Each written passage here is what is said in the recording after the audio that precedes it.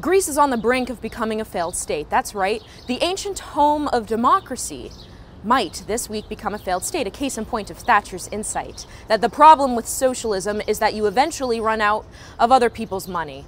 Yesterday, Greek voters decided to support the country's socialist prime minister, Alexis Tsipras, and rejected an international bailout plan. That plan would have granted billions of euros in new fiscal support to the Greek government in return for structural reforms to Greece's economy. So the Europeans said, we'll give you another extension, another debt relief package in return for cutting back on benefits and pensions, etc.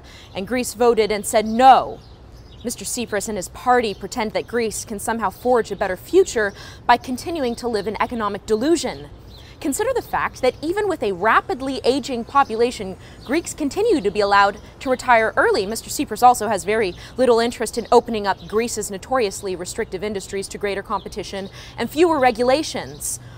There's no question that the creditors' demands for serious economic reforms are desperately needed in Greece. Today, Greece's unemployment rate is 26%. Its youth unemployment rate is nearly double that. And while Greece's public sector is bloated and incredibly inefficient, the taxes needed to pay for that big government are rarely collected. You see, in Greece, tax avoidance has long been an art form that's socially acceptable. And at the same time, generous entitlements are expected. They're an integral part of the state-citizen relationship. It's a dream world in which the sums are never expected to add up. So what happens now that Greece has voted no? Well, Mr. Tsipras says that the no vote means he'll be able to get a better deal for Greece. He claims that because his voters have rejected the austerity reforms demanded by foreign creditors, those creditors will now have to offer support without major structural reforms attached. In other words, give us your money and we'll talk to you 6 months from now when that money runs out. The simple truth is that without new bailout money, Greek banks will shortly collapse.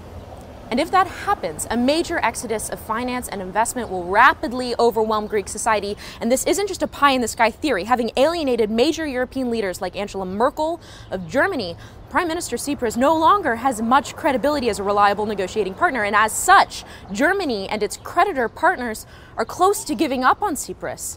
Instead, they are strongly indicating that they'll force a Greek withdrawal from the European Union. And again, if that happens, all of Greece will suffer. Overnight, the real value of millions of Greek savings accounts will plummet as Greece abandons the euro. And in a country already fraught by deep social currents of dissatisfaction, the risk of political extremism would grow very quickly. This sad saga doesn't just speak to an illness in Greek society. It also tells a great deal about the dysfunction that now defines the European Union as a whole. The EU has become an impossible puzzle of political chaos run by a centralized elite of bureaucrats and governed on the whims of left-wing activists. It attempts to maintain a unified political structure out of 28 different member nations, each with their own unique cultures, societies, and economies. But the various parts don't fit. Consider this, within the EU, there are strong, developed Western European economies like Germany, but they're tied to the crisis economies of Greece and Portugal, which cripple them. How do you set an interest rate for all these different places? Does it make sense that weaker economies are tied to stronger ones in an economic union? There are great systemic weaknesses within the EU that aren't going away. Not only should Greece be kicked out of the EU, it's like kicking a mooching roommate out of the house, it's only sensible. But perhaps the EU should be dismantled too.